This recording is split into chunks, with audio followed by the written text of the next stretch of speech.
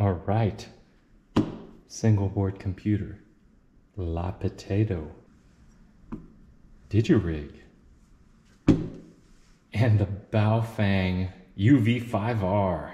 All right, this is a little project inspired by KM6LYW, who makes the Digipi, basically taking a Raspberry Pi and putting like every digital mode you can think of on it. The only problem with that project is you can't find Raspberry Pis right now. They're impossible. This is May of 2023. They're supposed to have had the supply chain figured out this year, but you still can't find them anywhere. So the cheapest Pi Zero that should be 10 bucks is still sometimes $100. I'm not going to do that. This is a La Potato and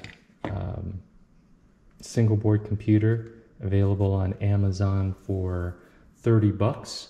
So I said, well, let me see if I can figure out how to make it work on this. So this is phase one. We're going to make an APRS, iGate, and Digipeater. Okay, here you see it set up. You got the Baofeng receiving signals on 144.390, going through the Digirig and into the Le Potato, running direwolf. You could see up on the screen I did SSH into it, and you can see it decoding. Those are the signals that's coming in. You see here, oh, here's an output. So that one I transmitted, so I picked up a signal and then retransmitted it. So digipeated there. I do pulse out, don't see it on here, but I only send a beacon maybe every hour over the air. But since it's on the internet, I do beacon on the iGate as well. So this is APRS Droid on a little tablet, and you can see the everything that it's receiving here. You can see the actual messages received, and like on the map, you know, I think everybody's seen this. These are the signals that I've picked up so far. It's pretty early in the morning. I don't know if anybody's out there. A couple cars driving around. But that's it. And if I want, I can send a message from here. I'll just send a message here, and there it goes. Oop, did you see that? Transmit. I'll do that one more time. I'll send a position message now, and there it goes. Out it goes. So pretty cool. Just the connectivity, everything. Again, direwolf is the magic here.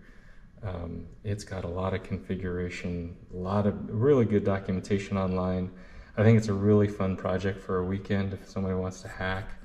You get to learn Linux because that's running under Linux. I don't know if you can run that under Windows, but this Le Potato runs, I have it running Raspbian, which is the operating system that the Raspberry Pis use. See, one thing that I did run into, because this thing is chugging on audio and decoding a lot, you know, it's constantly running, the little chip in there got really hot, so I did have to put a fan in, because what I found out is all of a sudden it stopped decoding, and once that chip gets above a certain temperature, it throttles and it goes down to like 100 megahertz operating clock. And so it's too slow to decode any of the audio signals, so everything just started getting errors and whatnot.